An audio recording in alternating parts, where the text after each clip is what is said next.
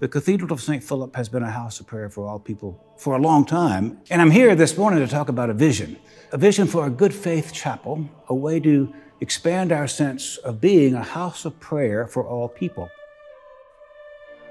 For many years, this community has wanted and needed a medium-sized chapel. The Good Faith Chapel would hold 250 to 300 people. And it would be a different kind of architecture, a space that gives us a new way of praying, a round space, which is to say an octagonal space, where we would sense the presence of God among ourselves. This place will be a quiet place, a contemplative prayer room, a meditation room, if you will. There would be one window in the Good Faith Chapel, an oculus, that is at the top of the rounded roof. An oculus is an eyepiece to the heavens, to the transcendent, an eyepiece to God, if you will. And that way we would be able to sense God's presence in the world around us, in the sky. The Good Faith Chapel will be intentionally variable. There won't be anything permanently fixed in the chapel. Even the altar. The altar can be set up in the middle of a room, or it could be set up at the edge of the room. Same with chairs. There won't be any fixed pews. In the Good Faith Chapel, we would have screens where we could have different images projected according to the image of the season, the image of the day. St. Francis Day, the blessing of the animals, Easter and resurrection, Pentecost and fire.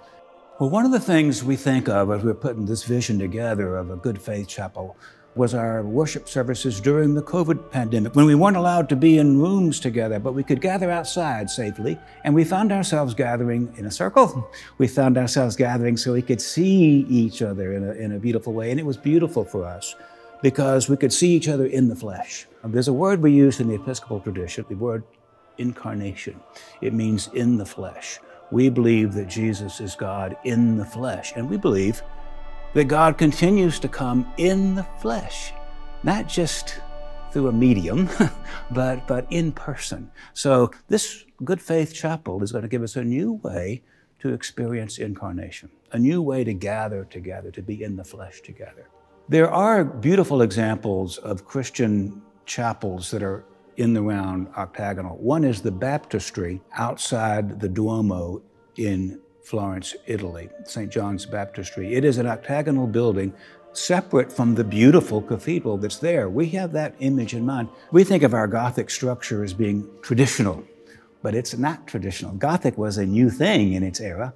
The Byzantine architectures, which were octagonal and circular, are much more classical Christian. So in a way, this Good Faith Chapel will plant us in the recent tradition and the ancient tradition. It'll have all that makes us part of a holy Christian community. It's a great opportunity to have a worship space, a multi-use space that has this natural light coming from the heavens. The Good Faith Chapel will be an important part for our grandchildren, and it's a legacy that can be there for their future and future generations. This cathedral has always had leadership and has had vision to see what is the future, where is our society going, and how do we become a part of it. And I believe that this chapel is just the next chapter of that. We think about the expansions and the many, many iterations of growth we've had here. This is just the next level. I pray that this Good Faith Chapel continues a tradition of blessing in this place. So blessings to all of you who are watching this video, wherever you are. I hope the Cathedral of St. Philip has blessed you and this parish has blessed you. And I pray that the Good Faith Chapel will be a blessing to you and to the whole world. Amen.